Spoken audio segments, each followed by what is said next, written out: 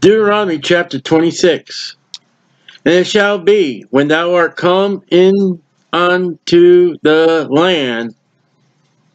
All right, this is written to the Jews who are going in the land. Leviticus, they're going in the wilderness. Deuteronomy, they're going in the land. And the Lord thy God giveth thee for inheritance, and possesses it, and dwelleth therein. So when you're in that land, here's your laws. So even before they go into the land of possession, God sets up laws, regulations, and rules, the law. When you get in there, this is what you're supposed to do. This is your conduct. And if you go against, here is the penalties. Here is the crimes. Here is the result of the crimes. God wants them to love each other, and God wants them to have obedience to Him. I mean, He doesn't want them doing whatever they want to do. The book of Judges. And Judges is a mess. And thou shalt take of the first of all the fruit of the earth. And this would be the grains, the olives, the grapes, the wine, all the fruits of the land, all the vegetables, all the fruits, which thou shalt bring of thy land, everything that grows from the ground, that the Lord thy God giveth thee, and shalt put it in a basket. Now that's quite interesting, because when you see the pictures of Thanksgiving, and I forget what that thing is called, but it looks like a horn. Cornucopia? Yeah. But what's that have to do with Thanksgiving and loaded with fruits and vegetables, unless it comes from the Bible, and would show you that the foundation of our Thanksgiving in America was to worship God. And we take the time of Thanksgiving, of the pilgrims, their survival of that first winter, and the help of the Indians when they gathered together, and when they tell you big lies about Thanksgiving. The fact is, thank you, God, we survived, and don't know how many pilgrims died, and very few that survived. And here you see this basket-like thing with fruit coming out of it, and came from God. The help of the Indians. And look what America has done to the Native American. We didn't thank them. It didn't last long. And shall go unto the place which the Lord thy God shall choose to place his name there. And that's going to be, in the long run, that's going to be under King David, Jerusalem, the temple built by Solomon. Oh, I hate my mind today. I get in my mind, and one of the places where they do is said it was in Shiloh. But David establishes the place of the Jebusites, Jerusalem, and then Solomon builds that temple. And the place where the Lord will choose His name, well, Jesus Christ walks in that place called Jerusalem, and He suffers and dies without the city on a hill called Calvary. And thou shalt go in unto the priest that shall be in those days, whoever the priest is when you're living, and say unto them, I profess this day unto the Lord thy God, that I am come unto the country which the Lord sware unto our fathers for to give us. So, what you see here is the pledge of allegiance to God by the Jews. I am in this land because of God. I am settled in this land because of Jehovah. I am here because of the tender mercies of God the Father to Abraham, to Isaac, to Jacob. Here's the Pledge of Allegiance, right here. And the priest shall take the basket out of thy hand, and set it down before the altar, the brazen altar of the Lord thy God. Then thou shalt speak and say before the Lord thy God. Now we're going to go into a history.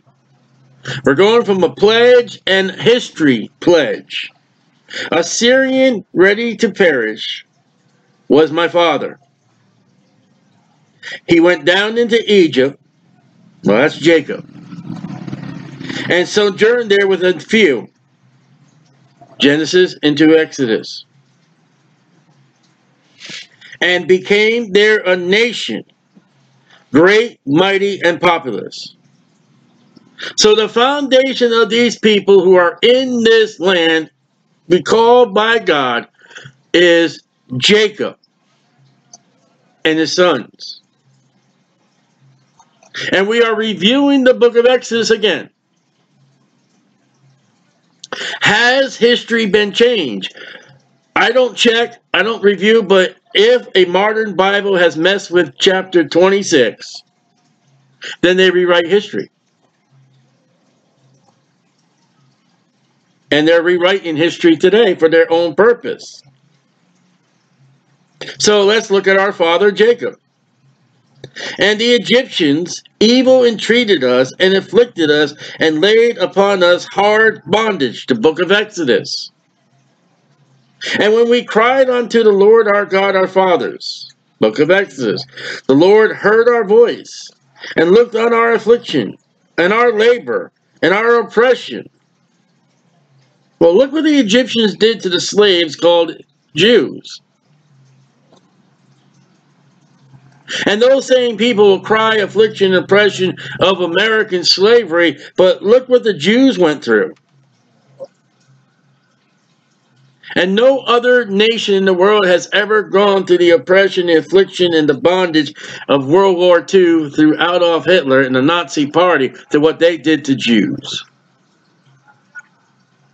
And yet there are people who are trying to rewrite and say that never happened.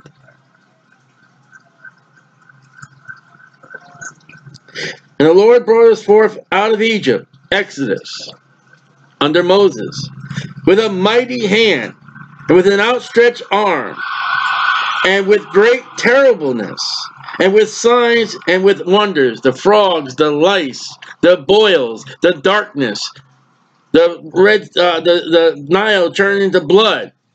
And notice how it's not given no credit absolutely to Moses. Moses did not do all those with his rod. It was God using Moses. And he has brought us into this place. Not Moses. Moses died. Moses never enters into the promised land. He dies.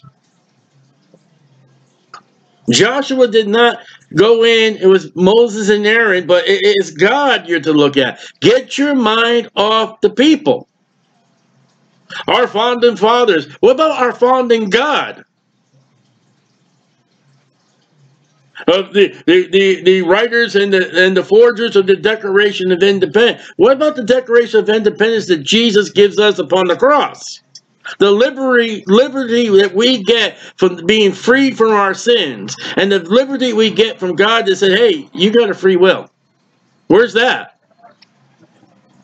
If we are looking at the Jewish history and God removes Moses and Aaron and says, it's me, and America does the same thing. It removes God and places it with George Washington, with men, and they're taking their eyes off God and put it upon men. In Jesus' time, oh, we are of Abraham, we are of Moses. And they never saw who Jesus Christ truly was, God. And when you tamper and mess with your history, oh, no ever such a prophet has ever come out of Galilee. Jonah? Forgot that one, did you? But who believes Jonah?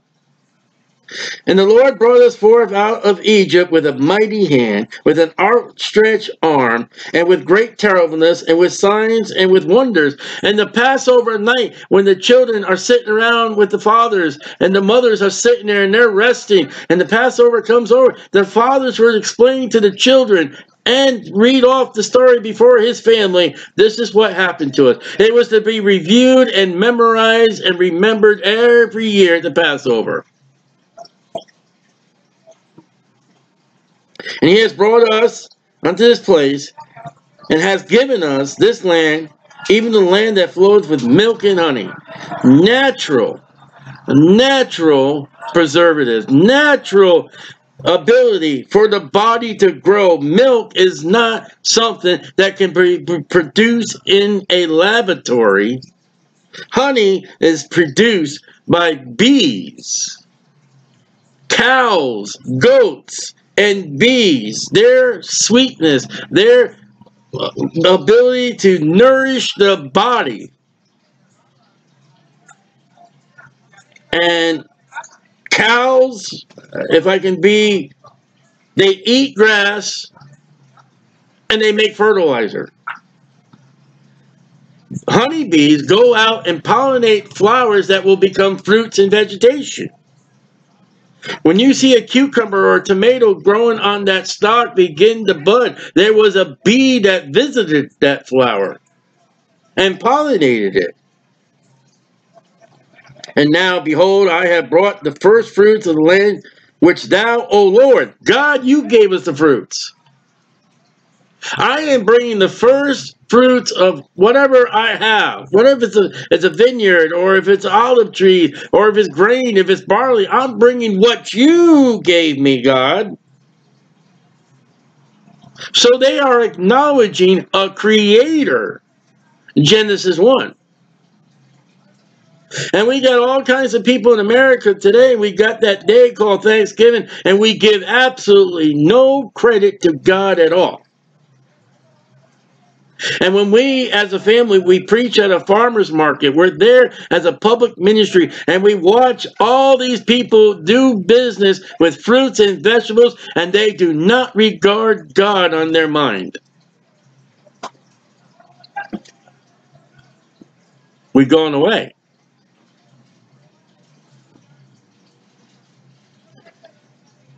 O Lord has given me, and thou shalt set it before the Lord thy God, and worship before the Lord thy God.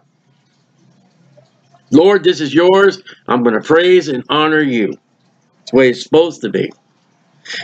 And thou shalt rejoice in every good thing which the Lord thy God has given thee. In everything, Paul says, give thanks.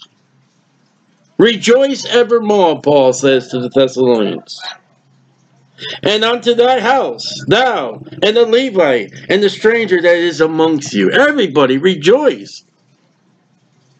Why the Levite? Well, that's what he's going to get to eat.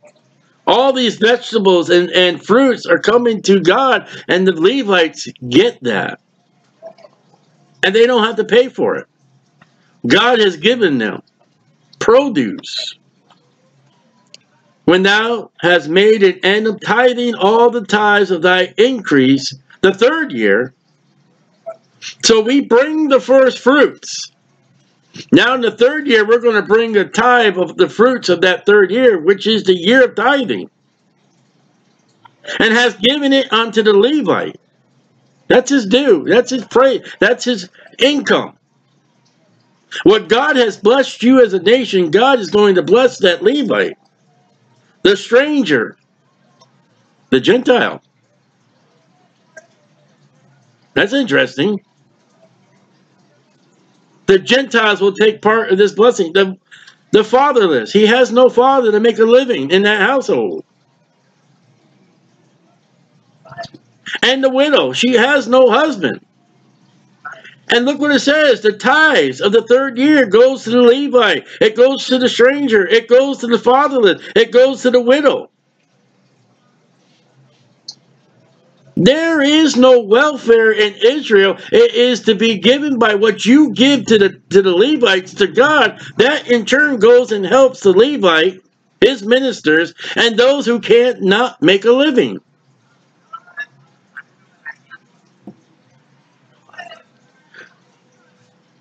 Then thou shalt say before the Lord thy God, I have brought away the hollow things out of my house. So that tithing for the Jew is hollow. It's holy.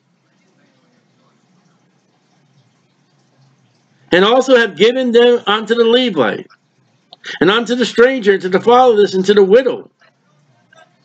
According to all the commandments which thou hast commanded me, I have not transgressed thy commands, neither have I forgotten them. Now that's where churches will come in and force you, you must give a tithe. We're not under tithes in the church age. We are under the fact is what you want to give to God, you give to God, you do it cheerfully, and you're not promoted, you're not hassled to give. to God. And when the church says give tithes, 10%, and you give that 10% and you're griping and complaining about it, God is saying, hey, I don't want that and I'm not crediting it to your account. Paul writes that to the Corinthian church. God wants to say, hey, you're going to give money? Yes, Lord. You give what you want to give out of what I have blessed you with. And not grudgingly. In other words, oh, I have to do this because my pastor told me I have to. Now, some of these Jews could have brought the 10%, and oh, man, there was one thing they would do. What, the sheep. They would line up the sheep, and they'd bring them through this little short doorway. And they would line the sheep up, and they had this marker. They would count 1, 2, 3, and the 10th sheep they would mark with this marker. And 11, 12, 13, 20 sheep they would mark with a marker. Every 10th sheep they would mark, and they would put that one off to the side. That was God's. That was demanded, every 10%. And that 10%, if that was like, wow, that's my best one. Oh, man. And he gives it according to the law. But if that was us, oh, it's just all I got. I got, oh, man, I have to tithe. God says today, I don't accredit it. In the church age. Oh, I'm giving to the church. I know some people do. And I'll claim it on my IRS. God says, go ahead. You got your reward. You're not getting a reward from me. And here the tithes is used for the Levite. He's paid for his service and for people who cannot make a living. The fatherless, the widow. I have not eaten thereof in my mourning, sadness, complete sadness. Neither have I taken away aught thereof of any unclean use. I have not been defiled, nor given aught thereof for the dead. Now that was when we went back and studied Beth Peor. They're giving food to the dead people. They are honoring food, Halloween, trick or treat on a day for the dead. Knocking under, trick or treat, give me food for the dead people. And if you were to run that custom of trick and treating, you would find out that on Halloween they would bring food to the graveyards for their family to eat in the grave. But I have hearkened unto the voice of the Lord my God, and have done according to all that thou hast commanded me. I have done what you told me to do, God. Look down from thy holy habitation, heaven. It's a holy habitation. That's kind of weird because in Job 1 and 2 and Revelation 12, we read that Satan goes up to God's throne. And yet it's still holy. From heaven. So, look down from thy holy habitation from heaven. What is the holy habitation? It's heaven. Where does God live according to the Bible? It's heaven. There it is. And bless thy people, Israel. Israel. Very so, of Jacob. And the land which thou hast given us, as thou swearest unto our fathers, Abraham, Isaac, Jacob. A land that floweth with milk and honey. It takes care of itself. We are healthy people.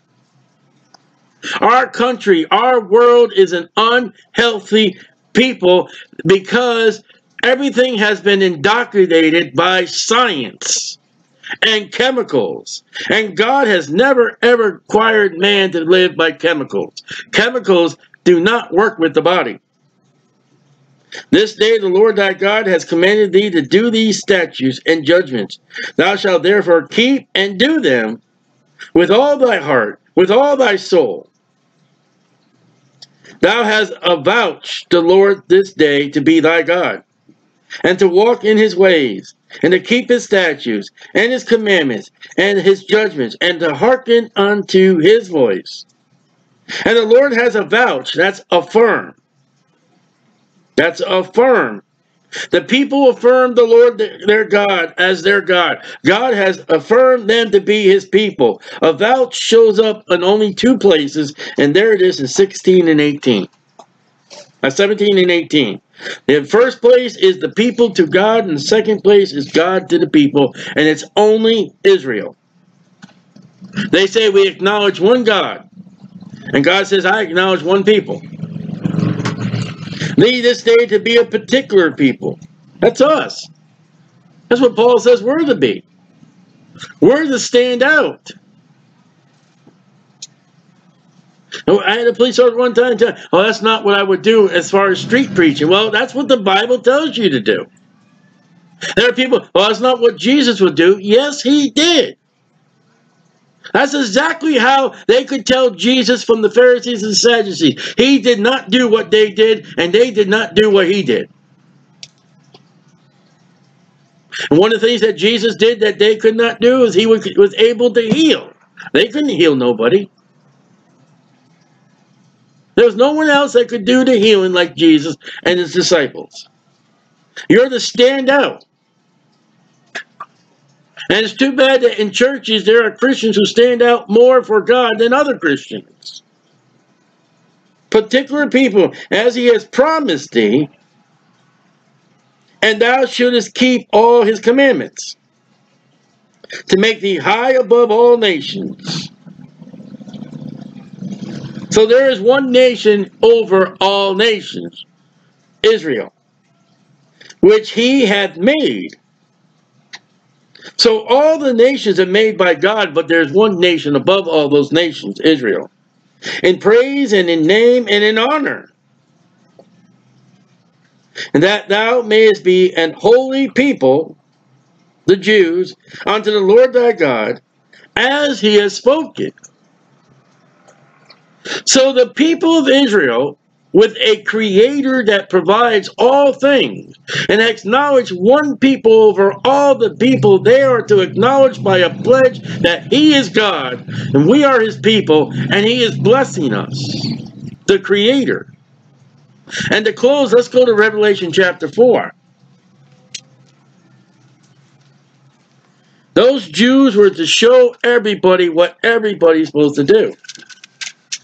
And if you ever had a question, or you ever had somebody say to you, why am I here? To what purpose? What is the whole purpose of man? Revelation 4, verse 11. Thou art worthy, O Lord, to receive glory and honor and power, for thou hast created all things, and for thy pleasure they are and were created, and that is what all men are doing. That's what we see in our Deuteronomy study today. You acknowledge God's the creator of all the fruits and vegetables. It is God that had the power to bring us out of Egypt. There is no Moses, there is no Aaron, there is no Joshua mentioned. It's God. In the end, that we are that one people of God, we're to be particular, that we can point people, that we as Jews can say, we're the lighthouse. And if somebody ever want to search out God truly, well, there's those people over there, they got blue fringes on, and they have weird haircut, they do weird things with their beard, and they have a city that is bright and shiny. Man, it just blows your eyeballs out. And they bring animal sacrifices to that place, and they proclaim to have the only God, the one true God of all the earth. That's what the Jews were. That's what Christians are supposed to be. We're supposed to be that somebody has trials and tribulations in their life. When they are trying to seek God, Christians are supposed to be standing out against the world, that they can say, there's something about you and I need your help. Particular people.